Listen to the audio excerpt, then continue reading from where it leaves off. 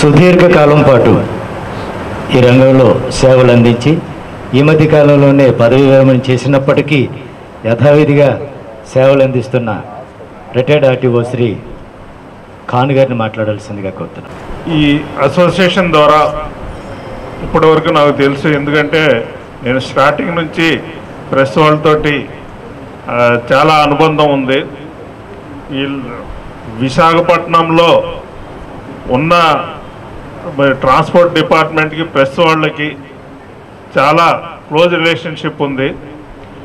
ఎందుకంటే ప్రతిదీ మేము చేసిన ప్రతి కార్యక్రమం, రోడ్ అవేర్నెస్ కానివ్వండి, వేరే ప్రోగ్రామ్స్ ఏదైనా కానివ్వండి, ప్రజలోకి తీసుకెళ్ళటంలో తమ వంతు సహాయ సహకారాలు మేము అడగకుండానే ఇది చేస్తున్నారు, ఇంకా చేస్తారని ఆశిస్తున్నాను.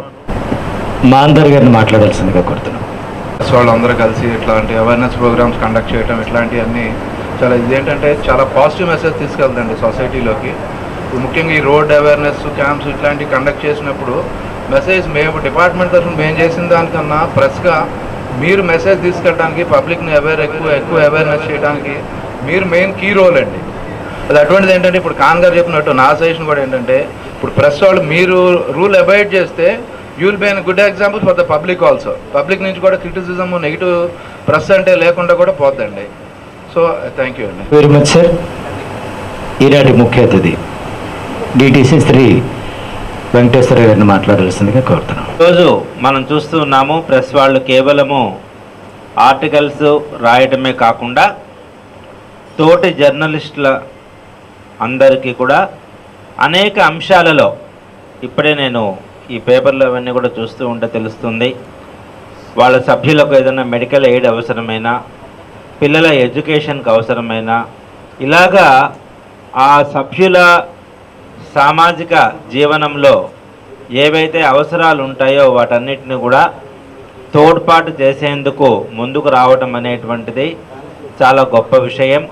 ఆ విషయంలో మన విశాఖపట్నం ఈ స్మార్ట్ సిటీ వెల్ఫేర్ అసోసియేషన్ ఎప్పుడు కూడా ముందుంటూ ఉన్నది. సో ముందు కూడా వాళ్ళు అలాగే కొనసాగాలని ఆశిస్తూ ఉన్నాను.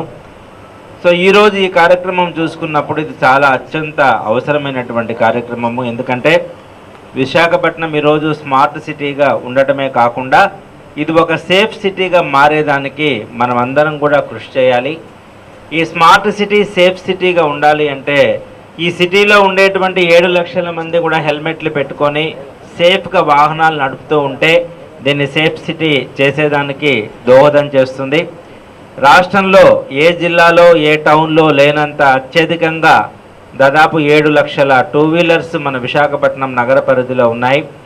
సో ఇందులో గత 2-3 సంవత్సరాలుగా మేము మీరు అందరూ చేసే కృషి వల్ల దాదాపు 70% వరకు హెల్మెట్స్ వినియోగం జరుగుతూ ఉన్నా కూడా ఇంకా ఒక 30% వినియోగం అనేటువంటిది పూర్తి కావాల్సినటువంటి అవసరం ఉంది. సో ఆ దిశగా మనం చేసేటువంటి ఇట్లాంటి ప్రతి పని కూడా దోహదం చేస్తుందని నేను ఆశిస్తూ ఈ మంచి కార్యక్రమాన్ని చేపట్టినందుకు మీ సంఘ సభ్యులందరినీ కూడా ప్రత్యేకంగా అభినందిస్తూ ఆ కార్యక్రమానికి మా కార్యాలయం నుంచి చేపట్టినందుకు కూడా మీకు అందరికీ కూడా కృతజ్ఞతలు తెలియజేస్తూ ముగిస్తూ ఉన్నాం. ఈరోజు smart city reporters welfare association అనే ఈ అసోసియేషన్ మన విశాఖ నగరంలో గల జర్నలిస్టులు అందరూ కూడా అనేక సేవలు అందిస్తుంది. దాదాపు ఎప్పుడు కూడా ఒక 200 యూనిట్ల బ్లడ్ మన అసోసియేషన్ తరఫున ఎప్పుడు కూడా నిల్వ ఉంటుంది. అలాగే దాదాపు 300 మంది రిపోర్టులకి ఇప్పటికే ఏమైనా ఆరోగ్య సమస్యలు వస్తే 10,000, 5,000 చొప్పున నగదు రూపంలో మనం అందించడం జరిగింది. అలాగే ప్రతి సంక్షేమ కార్యక్రమంలో అలాగే రిపోర్టర్కి సంబంధించి ఏమైనా ఇబ్బందులు ఉన్నా ఏమున్నా సరే మొదటగా మన అసోసియేషన్ ముందుండి వాళ్ళందరూ కూడా చేదోడు వాదోడుగా నిలబడడం జరుగుతుంది. అందులో భాగంగా ఈరోజు గతంలో ఇటీవల 2వ వార్షికోత్సవం కూడా మనం అత్యంత ఘనంగా నిర్వహించుకున్నాం. అదే రోజు పాపా హోమ్లో బాలికలకు బుక్స్, బ్యాగ్స్ అనే కార్యక్రమం కూడా చేశాం. అదేవిధంగా ఈరోజు ట్రాఫిక్ అవేర్నెస్ ప్రతి ఒక్కరు తీసుకురావాలనే ఉద్దేశంతో దాదాపు 100 మంది జర్నలిస్టుల వరకు కూడా మనం ఇవాళ హెల్మెట్లు ఉచితంగా పంపిణీ చేయడానికి మనం ఇవాళ ముందుకు వచ్చాము. ఈ కార్యక్రమానికి ఎవరైతే బాగుంటుంది అనే ఆలోచనలో అందరూ ఒకసారి కూర్చుంటే జిల్లాలో నీతి నిజాయితీకి గల ఏకైక అధికారిగా మన డిటిసి గారు ఉన్నారు. ఆయన వచ్చిన తర్వాత పూర్తిగా ఈ ఏదైతే ఉందో ఈ ట్రాన్స్పోర్ట్ వ్యవస్థ పూర్తిగా మారిపోయింది. చాలా చక్కగా ప్రతి ఒక్కరు కూడా అందుబాటులో తీసుకురావడంలో ఆయన మార్పు చూపించగలిగారు. అలాంటి వ్యక్తులు మన జిల్లాలో మన సిటీలో మనకు ఉండడం చాలా ఆనందకర విషయం. అందుకని అలాంటి మంచి వ్యక్తి, నీతి నిజాయితీతో కూడిన మంచి వ్యక్తితో ఈ మంచి కార్యక్రమం చేయాలి అనే ఆలోచన అందరిలో కలిగిన తర్వాత ఆయన దగ్గర సంప్రదించడం అన్నీ చేద్దామని ఆ సార్ కూడా చెప్పడంతో ఈరోజు ఈ మంచి టైంలో మనం ప్రారంభం చేయడం జరుగుతుంది.